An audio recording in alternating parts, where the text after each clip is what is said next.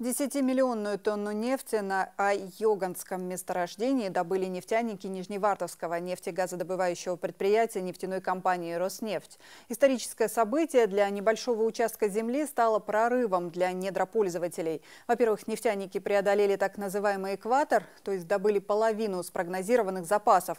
Во-вторых, сделали это в крайне непростых условиях. Юбилейная отметка в 10 миллионов тонн поднятого на поверхность черного золота для Ай-Ёганского месторождения событие историческое. Разрабатывалось оно в конце 80-х годов прошлого века. За почти 35-летнюю историю на нем пробурено около 200 скважин. С 2008 года разработку лицензионного участка ведет Нижневартовское нефтегазодобывающее предприятие нефтяной компании «Роснефть». Сегодня на месторождении работают 22 действующие скважины. На текущий момент планируется еще ввод 10 скважин. Участок просматривается в перспективе, то есть на дальнейшее будущее, также по зарезке с многостадийным ГРП. Это позволит и не снижать темпы добычи, и наоборот их нарастить.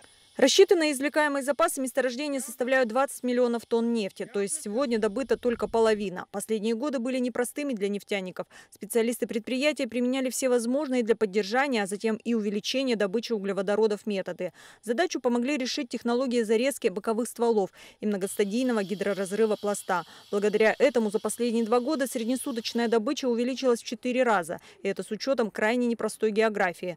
Такой результат стал возможным благодаря высокопрофессиональному коллективу 4-го укрупненного нефтепромысла, одного из лидеров производственных подразделений Нижневартовского нефтегазодобывающего предприятия.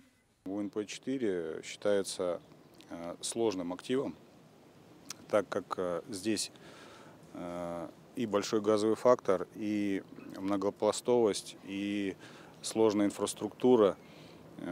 Здесь ни одна тонна нефти, ни один куб газа не дается просто так. Что касается попутного нефтяного газа, на Ай-Ёганском месторождении его добывают не меньше 2000 кубических метров в сутки. Часть направляют на местную газотурбинную станцию.